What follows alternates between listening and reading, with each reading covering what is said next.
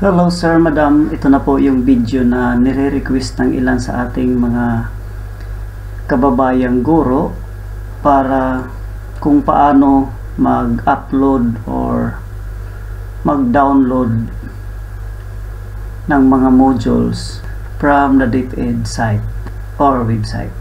Tuturo ko sa inyo ang basic kung paano mag-copy ng link, mag-send ng link, mag-share ng link, at paano ma-access ang Google Drive na naglalaman ng mga module para sa ating mga estudyante at mga guro. Let's do this. This video is for educational purpose only. So first, open tayo ng Google Chrome.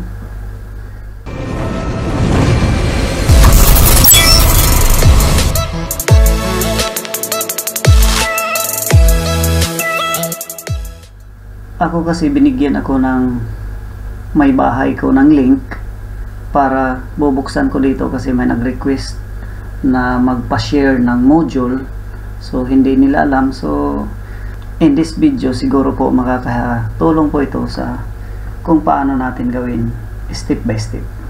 First, open ko po muna ang Facebook ko, gawa nung doon po sinare ni Mrs. ang link ng Deped URL or website.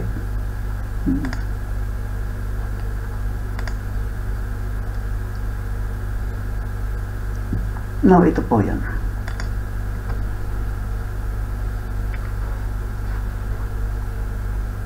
Welcome visitor. Fair use notice and disclaimer. Our in-link site may contain copyrighted material, the use of which has not been specifically authorized by the copyright owner or is still on pending process. The site separates under the assumption that this is not for profit use and constitute fair use of the copyright materials. If you wish to use these copyrighted materials for purposes of your own that go beyond fair use, you must first obtain permission from the original copyright owner. Discovery Channel videos and Knowledge Channel videos have copyright of said companies. All right received. All right reserved. Update. Self-learning module SLM or EDM are now up for downloads. So, done reading. So guys, ito po yung website ng DepEdSurSur. Kung makikita nyo, may kindergarten, grade 1, grade 2, up to grade 12. So lahat yan ay may mga kanya-kanyang modules by grade. So dito sa dashboard, hindi na natin pakialaman itong LR link, record file, payslip, service record, live record, property record, Deped email services, account services, division training record, official ID, or change password. Dahil hindi po ito sakop sa mga request na gagawin natin.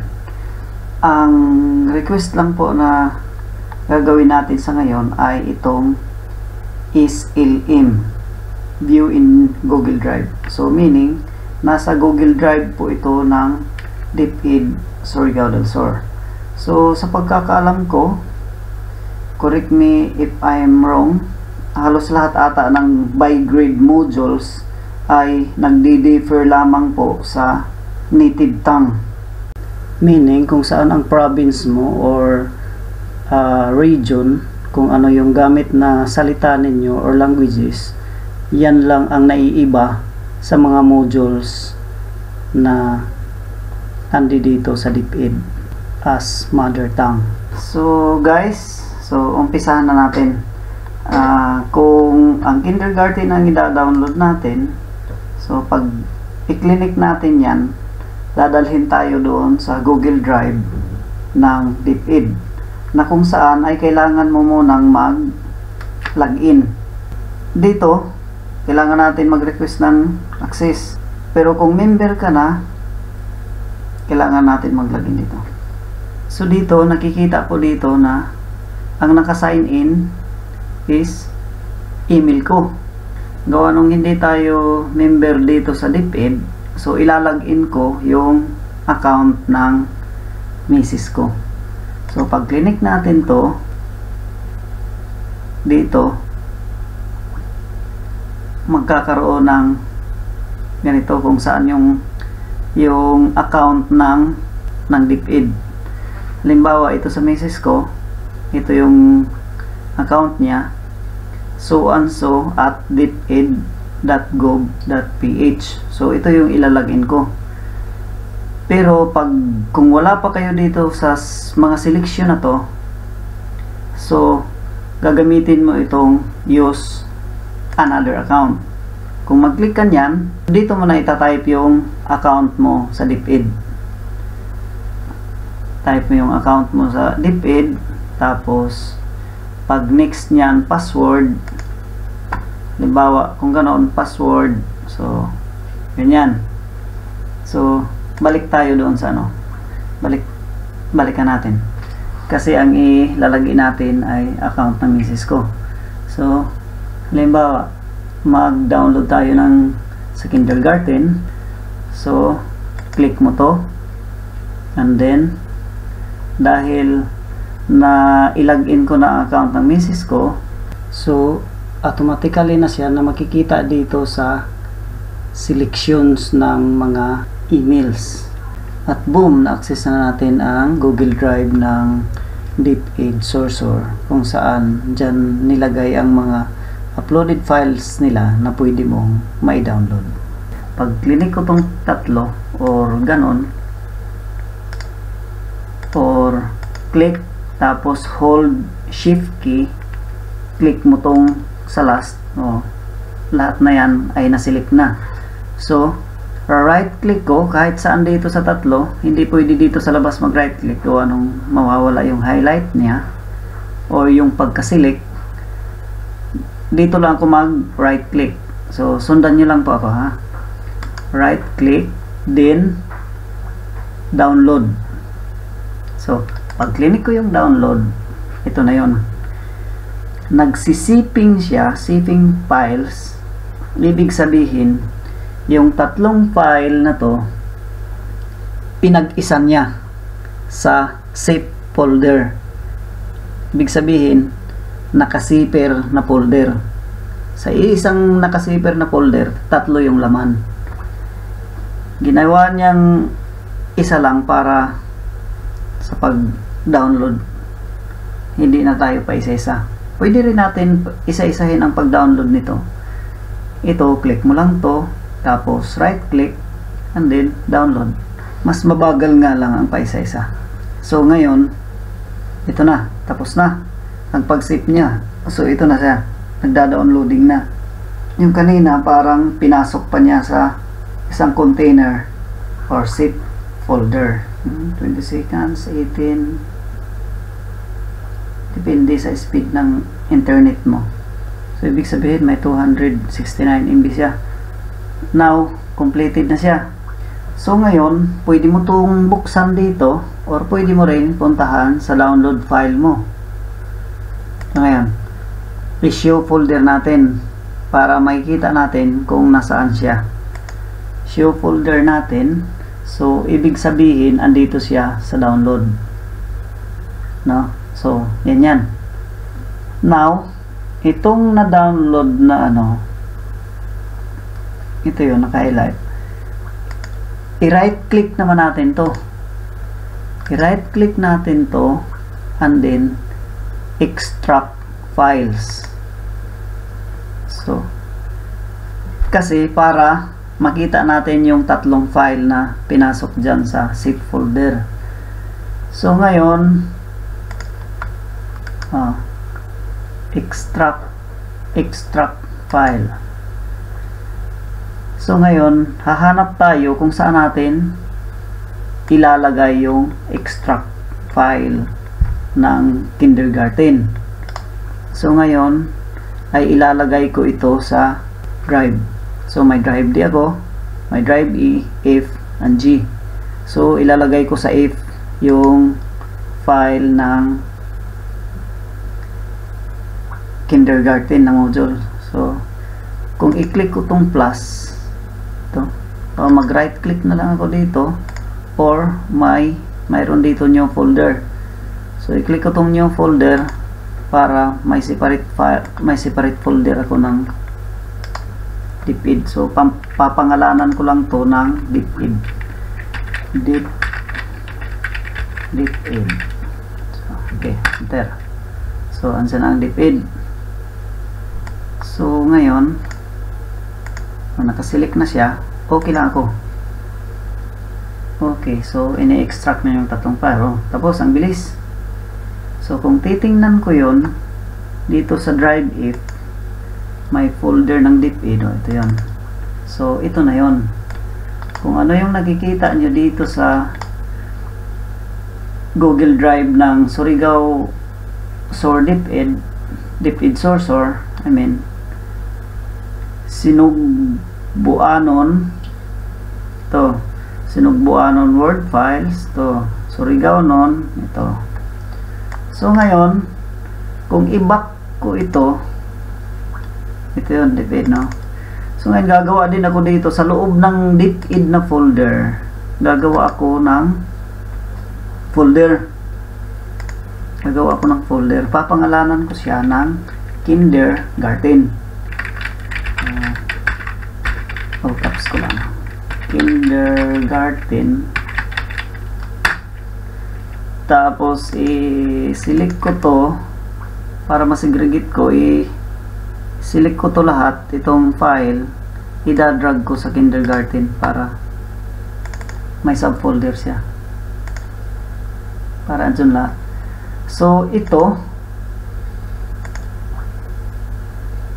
yung sample pag-download. So ngayon naman, para magkaroon ako ng file, kasi ito hindi ko pwede ma-share, hindi ko pwedeng i-email kasi may kalakihan ng file. So ang gagawin ko dito ay i-upload ko rin to sa Google Drive ko.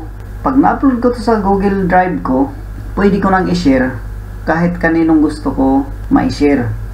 Itong dito kasi sa Deped, pwede naman siya ma-share, pero kailangan member ka ng Deped. Gets nyo? Kailangan naka-sign up kayo sa Deped. Whereas dito sa akin, para lang ma-share ko rin sa, medyo nahihirapan pa sila kung paano gawin. Guys, ito pag in-upload ko to sa Google Drive ko, so mag-open ako ng isang tab. Ito, plus, and then Google. Itong sa 9 ... na to, it means menu. Pag click mo yan, may drive ka dito. Ako nakalagin ako, so automatically drive ko to pag click ko. Ito pag click ko, email ko rin to kung ano yung nakalagin na account ko.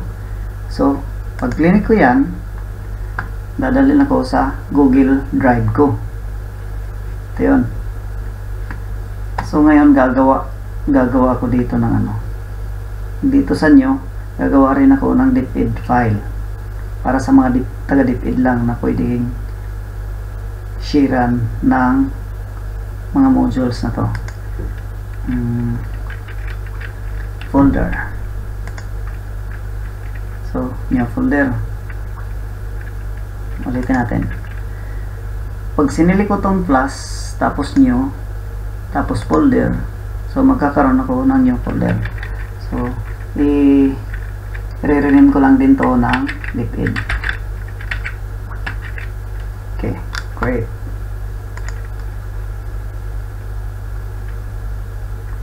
So andyan na ang folder ko. Pag dinouble click ko yan, empty pa.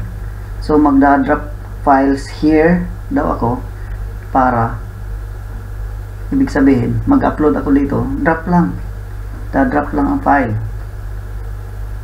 Pwede rin mag right click ka lang, upload files.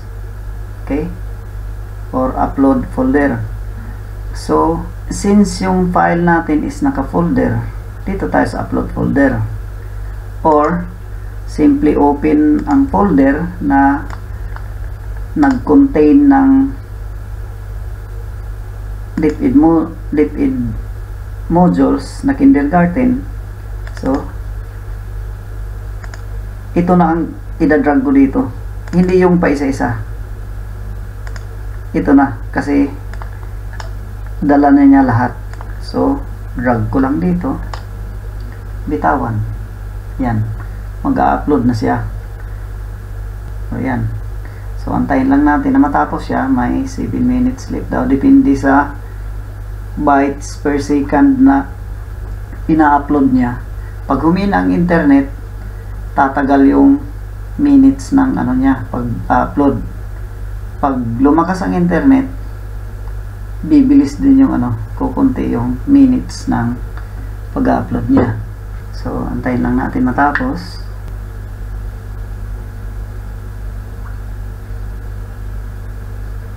So upload completed. So yan na yun guys.